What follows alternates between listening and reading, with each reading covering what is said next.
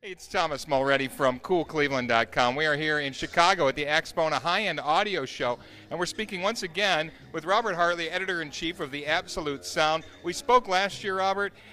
Anything new this year? What's really happening these days in high-end audio? I'd say the big trend now is high-resolution digital.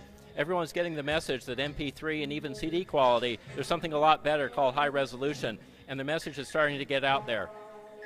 Are you seeing this among young people that are wearing the Beats headphones, or are you seeing this among the traditional sort of older audiophile crowd, if you will? Well, it's among the older audiophile crowd who are getting into it through computer audio, but it's also young people are adopting it, getting better headphones, and once they hear high resolution, there's no going back to MP3. You talk about Neil Young and this new Pono Player. You think that's going to open it up to a whole new generation of people that don't realize what they're missing? Absolutely. Neil Young has done a great service to the industry and to music by making people aware there's something much better than MP3. And high-res digital is where it's at. And Pono was an enormous success with their Kickstarter campaign. And people are really flocking to high-res digital now. I know my iPhone won't play FLAC files and other high-res file formats. You're seeing that change, though, in devices? Absolutely. A year or two from now, everything's going to be able to play high-resolution digital. And downloads and streaming will all be high-res. And the music companies want to sell their catalogs again. So they have a motivation to really get it right this time. So we're going to go through all this again. I'm going to have to buy a new device and buy all my music again. Well, that's the nature of progress in technology, but the end result is much better music. Right. Speaking of really good music over the years, you guys have just put out a book. It's a fabulous book. Talk about this. Well, we set out to create the definitive history of high-end audio.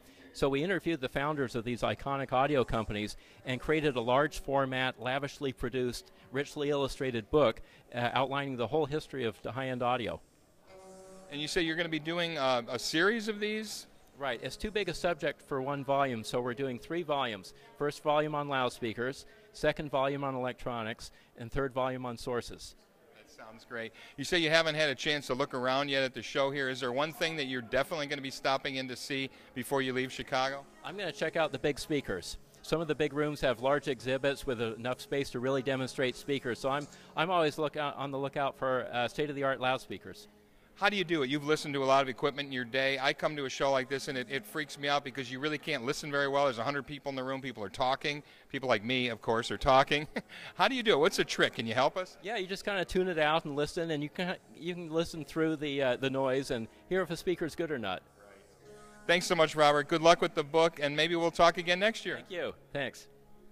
Hey, it's Thomas Mulready from CoolCleveland.com. Have a great week in Cool Cleveland.